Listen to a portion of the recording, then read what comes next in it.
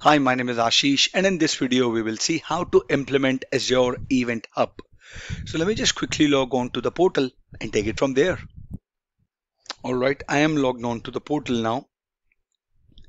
And if you have not heard about Event Hub, we use Event Hubs to connect sending and receiving application with Event Hub so we can handle extremely high loads without losing any data. So in this video, we will create an event hub using the Azure portal. We will configure the applications to send or receive messages through an event hub, and then we'll try to evaluate event hub performance using the Azure portal. So to enable or to implement event hub, in the search bar, type in event hub. Here you go. Click on it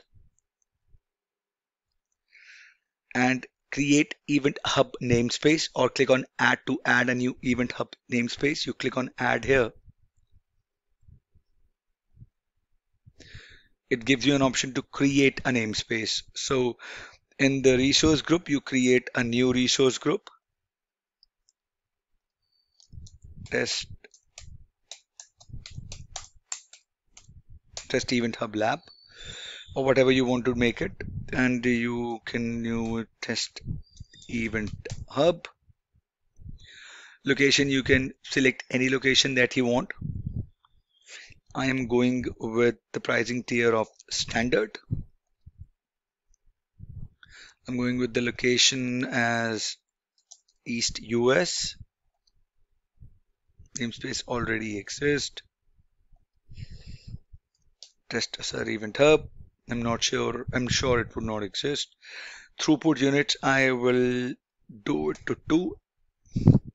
I click on next.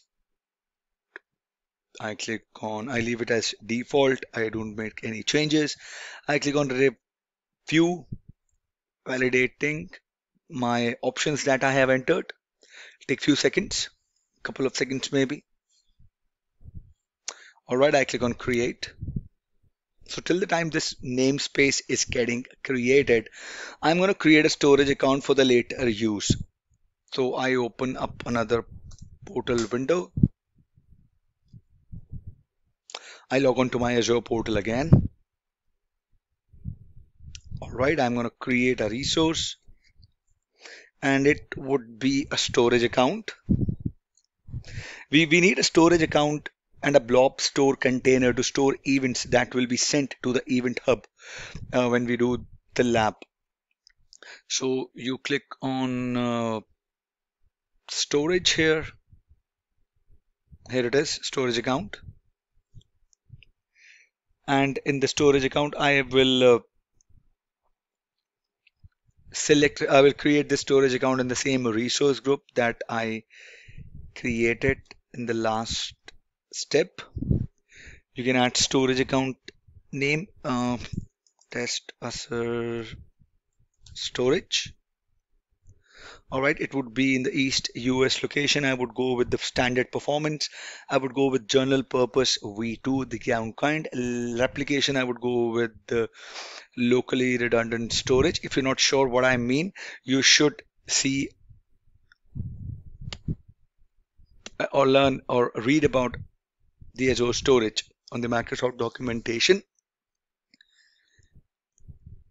Access tier, I'm going to go with hot. I'm going to leave everything as default.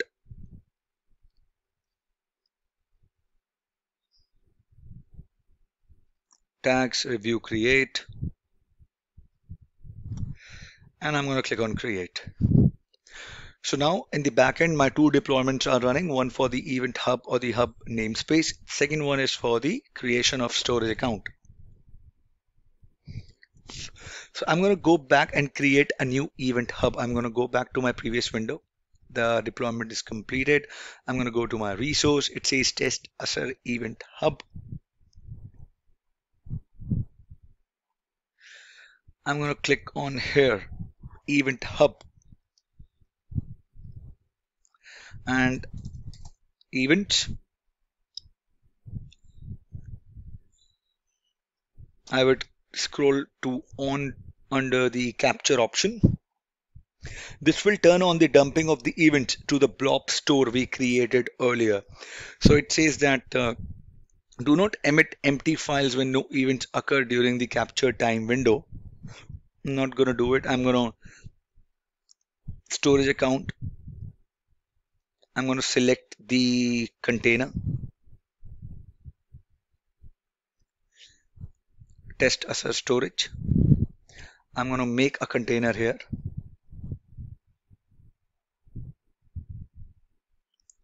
I'm going to go with container 1.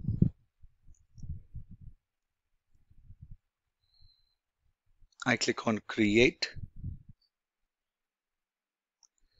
and I select this container.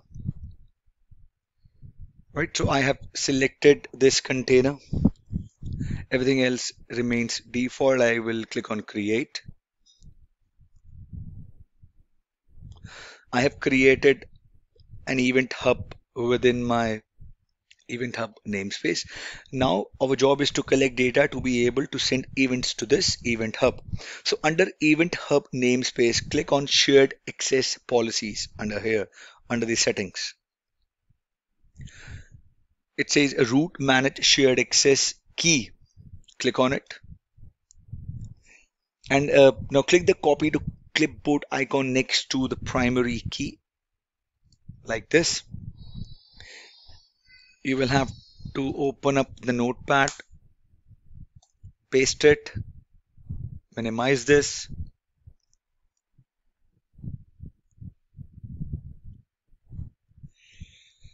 So my event hub namespace is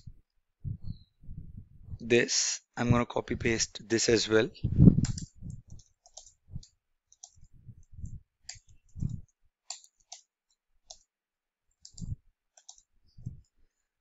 And my event hub, if you remember, I selected the name as events.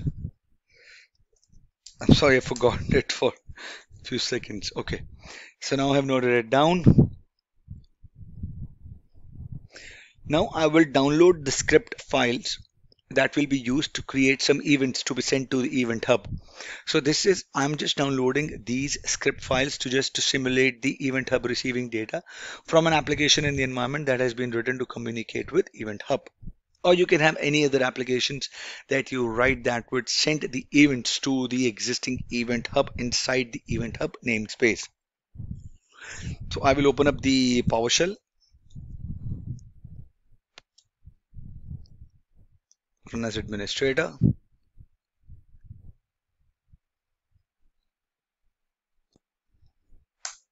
Once this is open, I'm gonna run the command. All right, install dash script get blob events, comma space send blob events. Click on Y.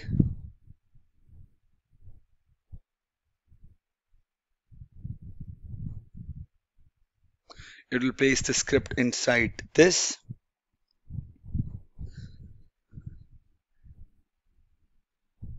I'm gonna go with yes to all.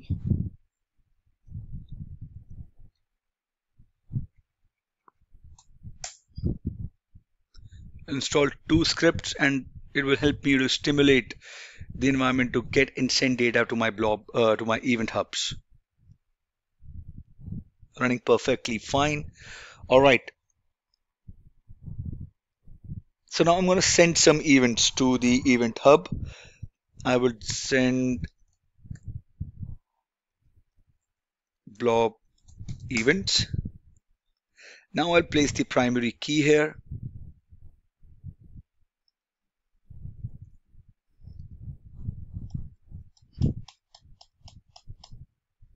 I don't know why it is not running. I'm not able to copy paste today on the PowerShell. Let me just open the integrated script editor, PowerShell ISC, and check if I'm able to do that on that. Okay, so here it is. Okay.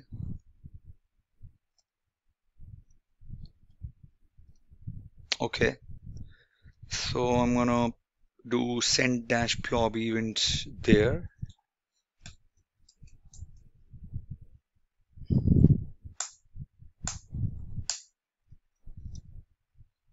Okay, it is asking me for the primary key, event hub namespace. This is my event hub namespace. Now you see why did I copied everything. Now event hub is my events. Number of events, I mean, it's entirely your decision. You want to do it. I'm gonna go with 10. Okay, so it is sending those events to the event hub namespace. Okay, it's going good. So now we see that we have received a series of like temperature 92. Now, if you receive a series 401 unauthorized errors from the script, check the clock on the machine you have executed the code. If you're using a virtual machine, it should be set to UTC. Okay. Now let's review the events in the event hub and blob storage. I'm going to go back to my portal. Here it is. And this is my event hub namespace. And inside that I have events. Event hubs. This is my event. I'm sorry about the previous one. Now if you would see the events here, give me 1 minute. Right, now you see the graph here. This is the one, the request that we sent to simulate the environment. Here you see the time, a few minutes back, we ran those scripts. Now if you would go to your storage account that you created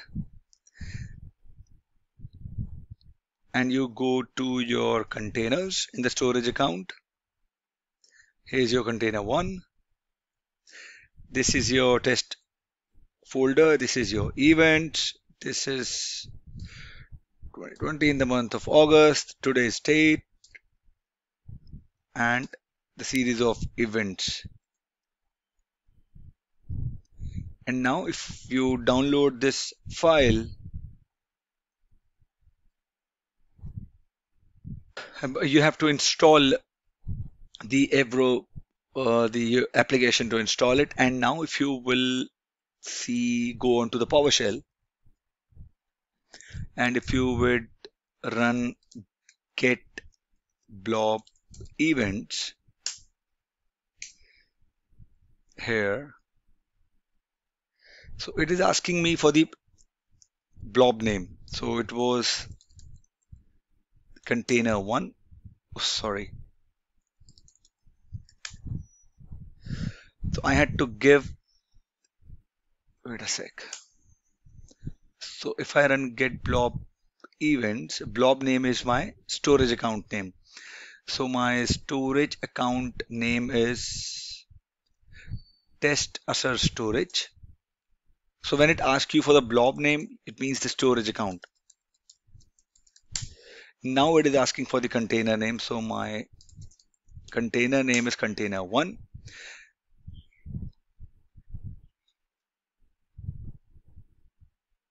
Specified resource does not exist. The data is not executed yet. But this is how you can check the PowerShell and use your storage account and implement the Event Hub namespace in the Azure portal. So I hope this was informative to all of you guys. If you have any queries, please mention them in the comment section, and I'll see you guys in the next video. Thank you. Have a good day.